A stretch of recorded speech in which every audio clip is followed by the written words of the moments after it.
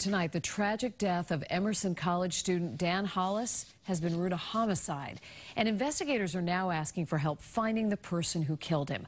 The sophomore suffered a brain injury after a fight last weekend.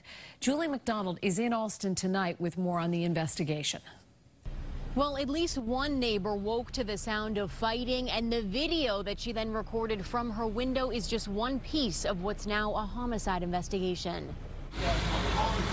The sound of men angrily yelling and swearing caught a teenager's attention early Saturday morning, but what she saw next out her Alston window prompted her to grab her cell phone. I saw 3 guys walk away, yelling at them, and I saw a guy on the ground, and he seemed really hurt. The altercation outside a party left Emerson student Daniel Hollis bleeding on the ground. He'd suffered traumatic brain injuries and passed away just days later. He was the type of kid where he could walk into a dark room and light it up instantly. Across the city at Emerson, that infectious smile shines on a theater marquee.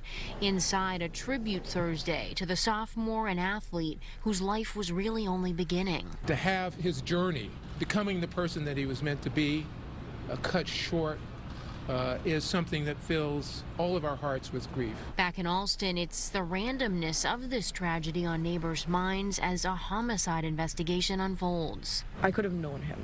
You know, he's so close to age, he's so close to exactly what I'm doing, what I'm studying, where I'm studying, and it feels very real when it's that close to where you are.